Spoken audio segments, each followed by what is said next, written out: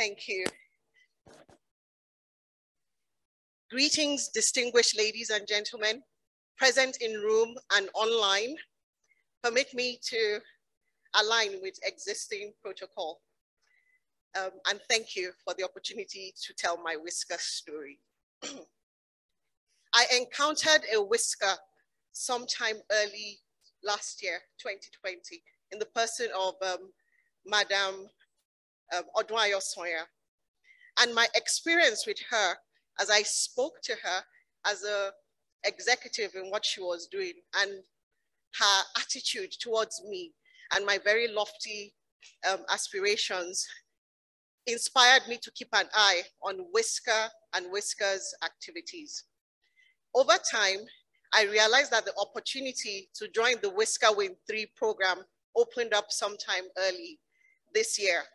I looked at the portfolio of what was I looked at the profiles that the WISCAR Win 3 program was offering, which was they were looking for women who were interested to step up, show up, participate, and change the narrative at C-suite and board level. And I wanted to put up my hand. What's my little personal story? An engineering graduate who, as at 2007, was part of the exciting career of building the infrastructure of telecom across the continent of Africa since 2005. But what is my personal differentiating story? 2007, due to glaucoma, I lost my vision.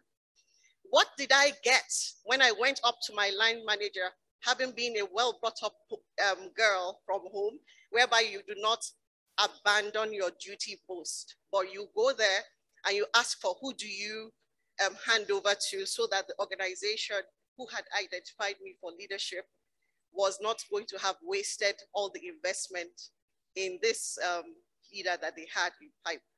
What I encountered in my line manager was not just a he for she, but a disability inclusive person who did not understand why I was saying I wanted to walk away, but rather asked me, are you not interested in your job?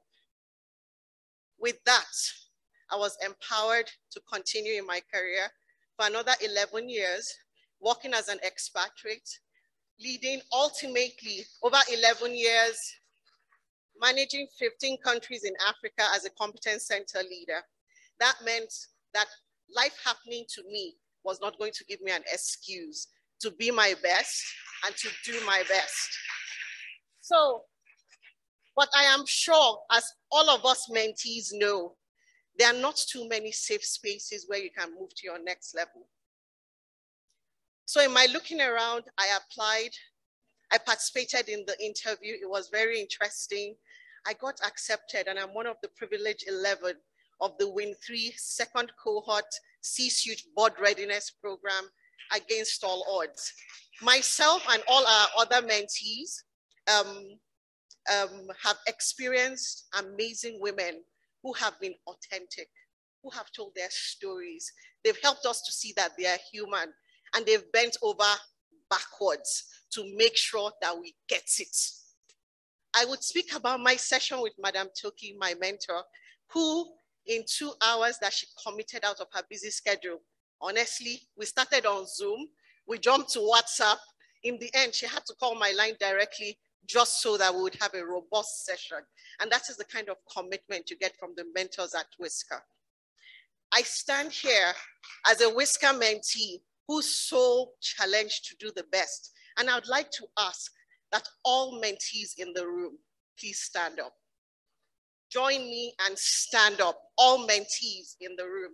Everyone who has finished their program, anyone who is already going through a program, every mentee that aspires to join the amazing program on WISCAR, and anyone who's listening and watching online, stand up too. What have we heard?